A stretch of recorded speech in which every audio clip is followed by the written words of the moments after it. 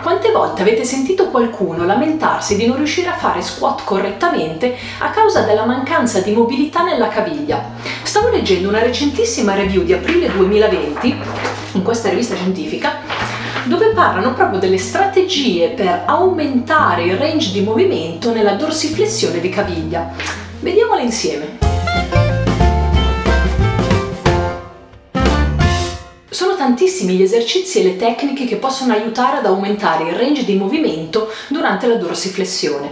Per dorsiflessione, guardate che bello scheletrino che ho qui, per dorsiflessione si intende questo movimento, mentre per plantar flessione si intende questo movimento, in inglese dorsiflexion, plantar flexion.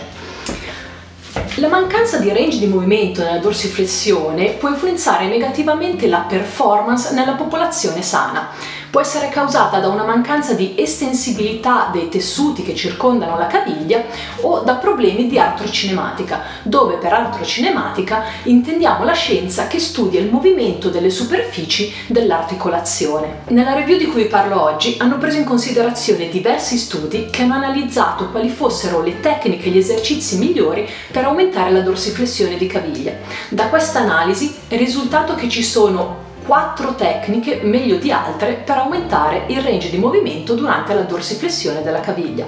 Queste 4 tecniche sono stretching statico, allenamento di forza eccentrico, massaggio, mobilizzazione. Vediamo ora queste 4 tecniche. La prima è lo stretching statico. Ci sono varie tipologie di stretching che si possono effettuare, ma lo stretching statico, tra tutte quelle analizzate, è quello che ha portato a risultati più duraturi nel tempo. Questa tipologia di stretching consiste nell'allungamento dei muscoli flessori plantari e al mantenimento della posizione per un determinato periodo di tempo. Il vantaggio di questa tipologia di stretching è che non è necessario avere un equipaggiamento specifico o assistenza da parte di un professionista. Vi ricordo, non serve l'assistenza perché qui stiamo parlando di soggetti sani. Considerati tutti gli studi analizzati in questa review, i risultati migliori in termini di flessibilità si sono ottenuti praticando lo stretching statico 3 volte a settimana per un totale, attenzione, un totale di 5 minuti settimanali, quindi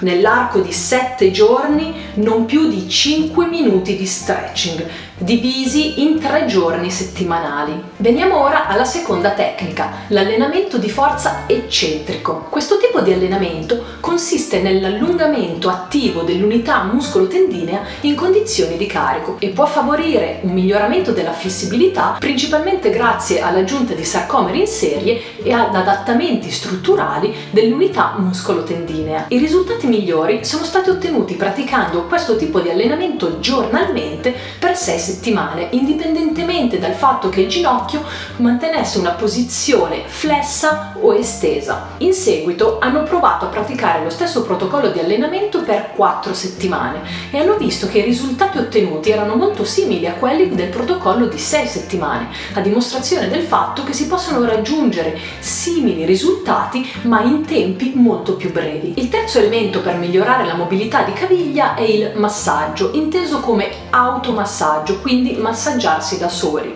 Per effettuare questo tipo di massaggio è necessario utilizzare strumenti quali il foam roller, palline da tennis, palline da golf o un bastone arrotondato. Ad oggi però purtroppo non ci sono ancora dimostrazioni valide scientifiche che i miglioramenti apportati da questo tipo di massaggio possano durare nel tempo. La ricerca suggerisce di effettuare 3 serie da 30 secondi con un bastone arrotondato a un livello 7 della scala del dolore. Solo in questo modo è possibile raggiungere gli stessi risultati che si otterrebbero con lo stretching passivo. È interessante inoltre notare come l'aumento del carico di lavoro, quindi passare per esempio a 2 serie da 10 ripetizioni, non porti alcun vantaggio rispetto a praticare 3 serie da 30 secondi. Apparentemente il massaggio non ha effetti negativi sulla performance atletica, al contrario invece dello stretching statico che abbiamo visto all'inizio, poiché è risultato avere effetti negativi sulla performance, così come come l'allenamento di forza eccentrico, in quanto causa affaticamento muscolare. È consigliato quindi effettuare la tecnica del massaggio nella fase di riscaldamento prima di un allenamento, al fine di migliorare la mobilità della caviglia. Veniamo ora alla quarta e ultima tecnica, la mobilizzazione,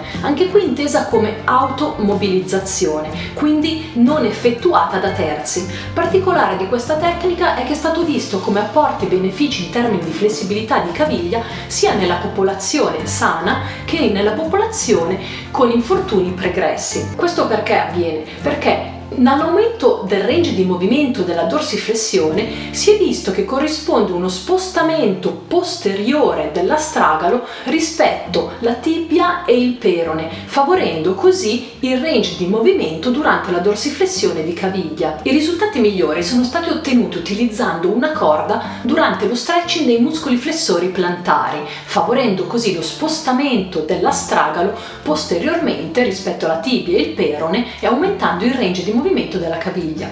Nel video qui registrato voi vedete che sto usando una banda elastica semplicemente perché non avevo a disposizione una corda. In questo caso il protocollo suggerito dagli studi prevede un lavoro di 3 settimane praticato 5 volte a settimana. Sarebbe però scorretto pensare che l'aumento della mobilità della caviglia sia dovuto solo ed esclusivamente alla mobilizzazione, perché ci sono molti altri fattori da tenere in considerazione, come per esempio la modulazione del sistema nervoso centrale e periferico. Considerato che una mobilità di caviglia limitata influisce negativamente sulla tecnica di esecuzione delle attività quotidiane e sportive, aumentando anche il rischio di infortuni, è sempre consigliato rivolgersi a un professionista che valuterà se è possibile aumentare il range di movimento della dorsiflessione di caviglia tramite tecniche ed esercizi di mobilità e condizionamento. Per approfondire gli argomenti trattati in questo video vi lascio gli studi di riferimento in descrizione. Se il video vi è piaciuto mettete un like e iscrivetevi al canale. Grazie per essere stati con me e ci vediamo al prossimo video. Ciao Italia!